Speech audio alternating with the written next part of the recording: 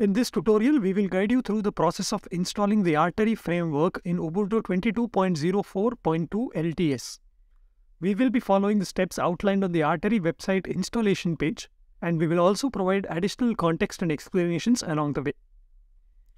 Before we begin downloading the files from GitHub, we need to install the Git functions using the following command: sudo apt install git. Next, we will clone the Artery files from GitHub using the code provided on the installation page. Once we have copied the code, we will paste it into the terminal and press enter. This will download all the necessary files. Before we can compile and install Artery, we need to install several prerequisites. First, we need to verify that the G++ compiler is present by running the command g++-- version. We also need to verify that clang is present even though we have G++ already installed. If it is not present, we will install it using the command sudo apt install clang. Next, we will install the boost using the following command: sudo apt-get install libboost-all-dev.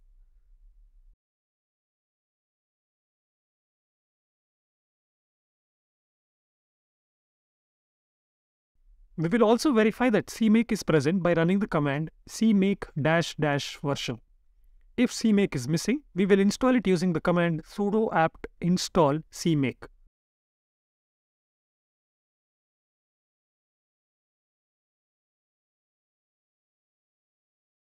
Now, we will need to install the Omnet++ IDE.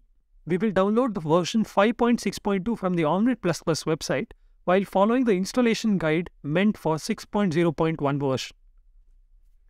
This guide outlines the necessary prerequisites for Ubuntu 22.04.2.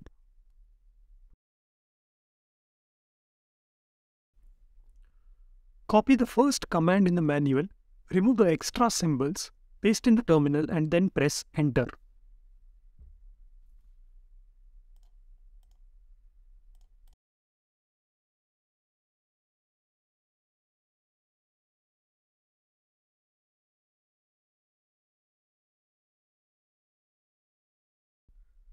Once we have downloaded the Omnet++ 5.6.2 file, we will move it to the home folder and extract it using the following command: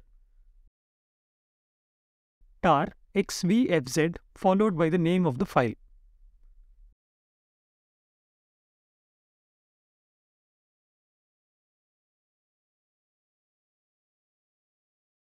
Then we will open the extracted file, navigate to the docs folder, and open the installation guide. Head to the Linux chapter and follow the commands to set the environment using .setenv and gedit bash rc in order to permanently set the environment variables, followed by adding the line at the end of the file as shown here. Since we have not installed the library files for OpenScene Graph, we will disable them in the configure.user file by setting osg and osgearth to no. Next, we will run the ./configure command to generate a make file. Then we will run the make command to compile Omnet++.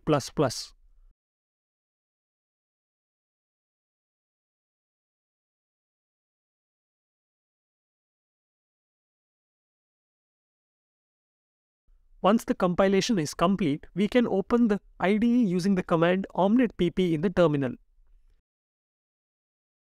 If you get an error about Java missing, install the necessary files using the command sudo apt install default-jre.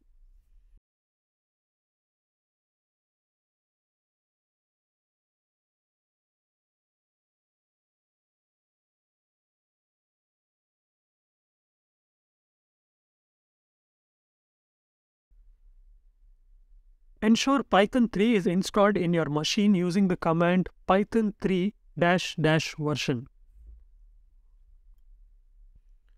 To install the Venetza dependencies, we need to install geographic lib and crypto++.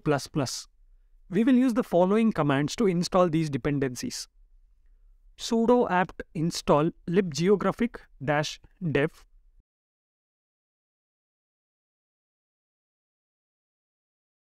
and sudo apt install libcrypto ++ -dev.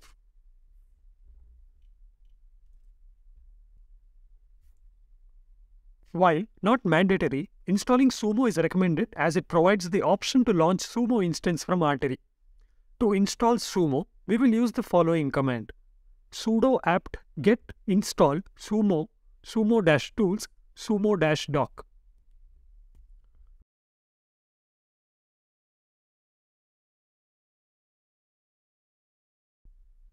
Now, let's create a build directory for Artery.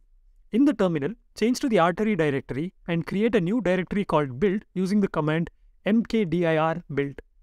Then type cmake space ... to generate a makefile. Finally, run cmake space -- build ... to compile the Artery framework. Don't forget to include the dot at the end of the command, otherwise you may encounter an error.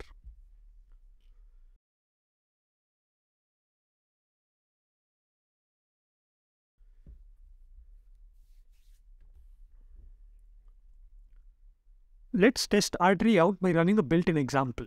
From the Artery directory, run the command cmake -- build -- target run _ example to verify that everything is working as expected.